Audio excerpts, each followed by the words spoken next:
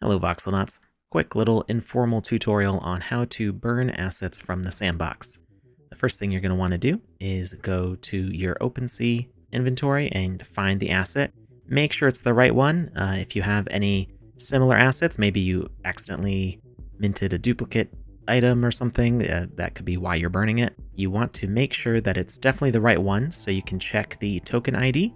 This should match the token ID up here underneath the name on the sandbox. You can also click view on the sandbox assets here, and that will bring you to the sandbox dashboard and show the exact item. So just double check, because once you burn these things, they are gone forever.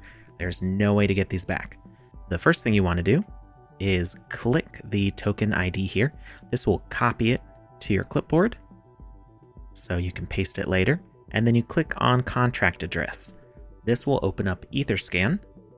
This contract is the sandbox assets contract. So all the assets minted on the sandbox are in this contract.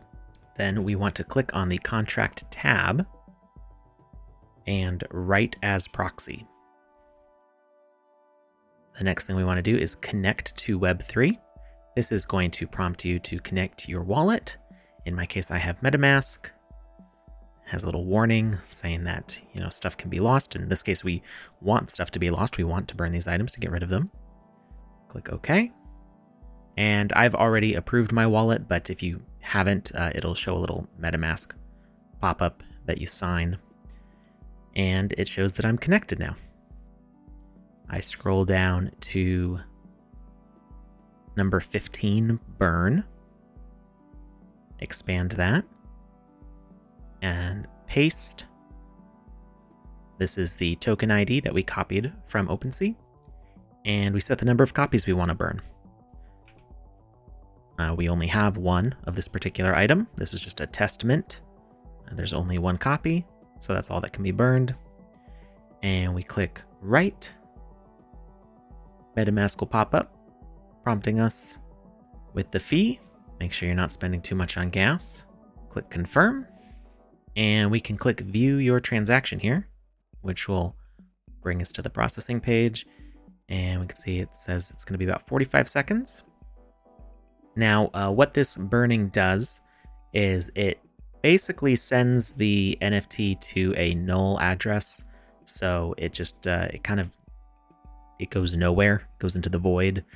This is specially set up with this contract so that way on the sandbox, it will actually disappear from here. Maybe not immediately, but the number minted will change to 0, and the whole thing will disappear after a little bit. Same thing will happen on OpenSea. It'll say that there's 0 copies, and that the owner is the null address. All right, here we go. We can see that it was successful. One asset was burned. If we go back to OpenSea, we can see that it's now owned by null address. And if we go to the sandbox dashboard, we can see in published assets, there are now 0 copies of this asset. And it still says 1 minted, 1 owner, but eventually this page will actually disappear once the dashboard refreshes. And that's it. Be extra careful with this process. It is not reversible. You will lose the asset and all history associated with it. So make sure it's something that you absolutely are sure you want to do. Thank you for watching, and be sure to hit those like and subscribe buttons if you found this tutorial helpful.